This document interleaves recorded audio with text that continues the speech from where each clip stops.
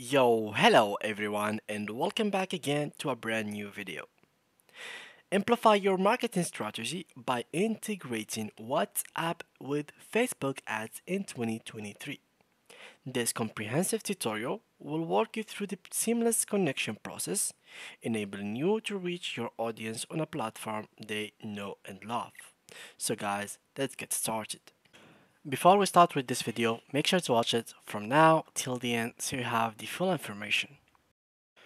So guys, basically in this video, as you might know, Facebook and actually WhatsApp doesn't have integration between them.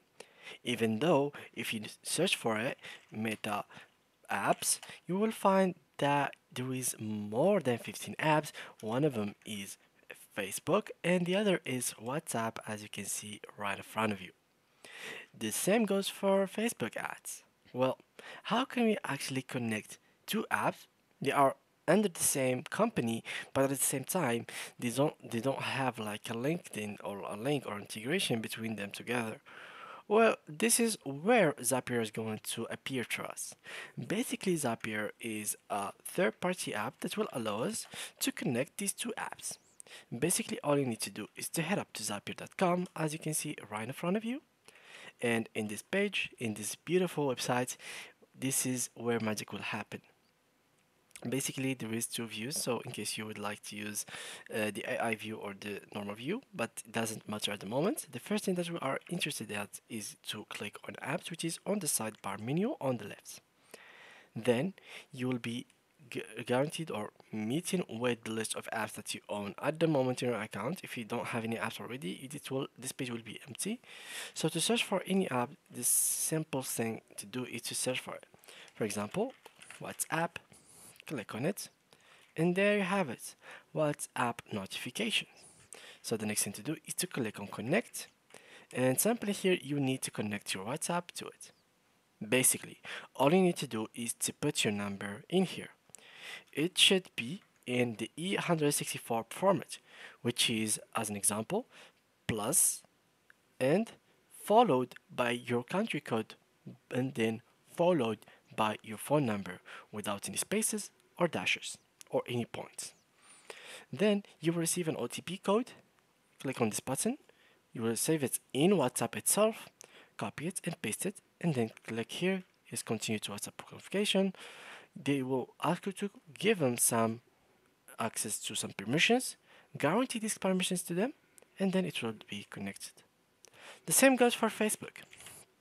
So if I search for Facebook, here it is, Facebook lead ads, simply the same thing. Click on connect, and here basically, let me just close that.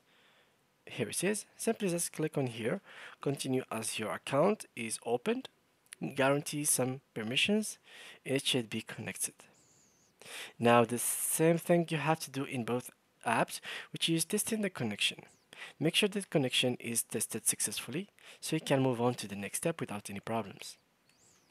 Now, if I went here to dashboard, and basically we'll be facing two things. I will start by clicking on the classic view. Here we go. So this is the classic view. Here we're going to integrate two apps that we have integrated them with Zap together. For example, here we need WhatsApp. So here it is with Facebook. Here it is. So now, as you can see, these two are disabled. So basically, there is no Zap to be created. When this happens, then do this. Well, it is disabled at the moment. So what can we do? Maybe we can reverse them. We can write here WhatsApp. And here it is. And now it is working. So now what you could do is send a message in WhatsApp notifications when you lead in Facebook lead ads. So this is just one Zap or integration that you can make. What are other ones? Well, as you saw in the beginning, they are so limited or disabled. That's where the AI view will help us. So if I clicked here on the switch to the AI view and I wrote literally anything. So by clicking on create Zap, and I went here, So this is a text box where you have to write a prompt, which is basically a text where you describe what you want them to basically do for you.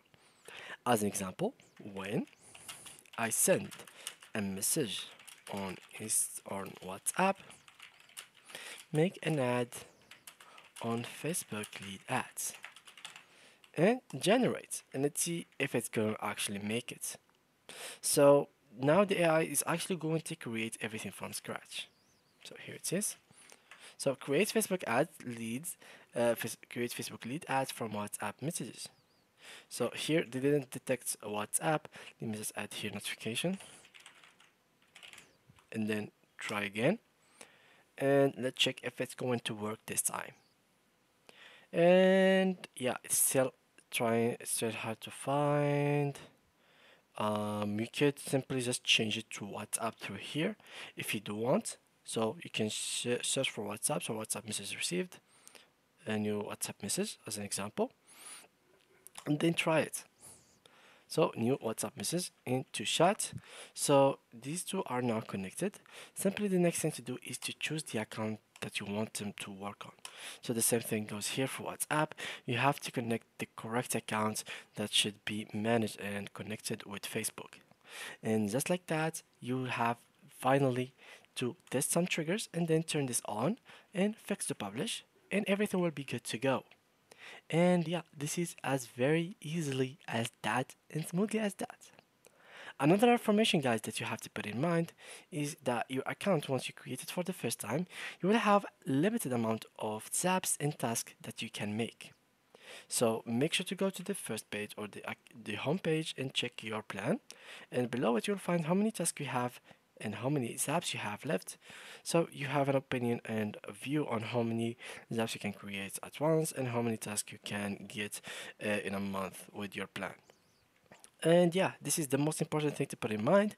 In case you would like to have more than these tasks and more apps, you can obviously upgrade your plan.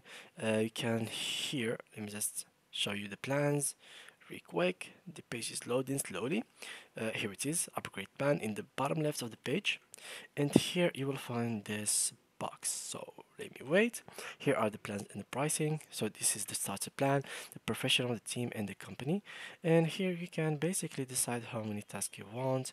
The same goes for this one. The same goes for each one of these. So as you can see, you can even choose to have a limited amount of tasks if you really would like to. You have to go for the company one. But look, if I change that to 2 million tasks, it will be around 4K per month. Imagine if you changed it to a limited. I don't know, it might be going to the 10K amount. So yeah, put that in mind, guys. And with that being said, thank you guys a lot for watching and see you guys in the next tutorial.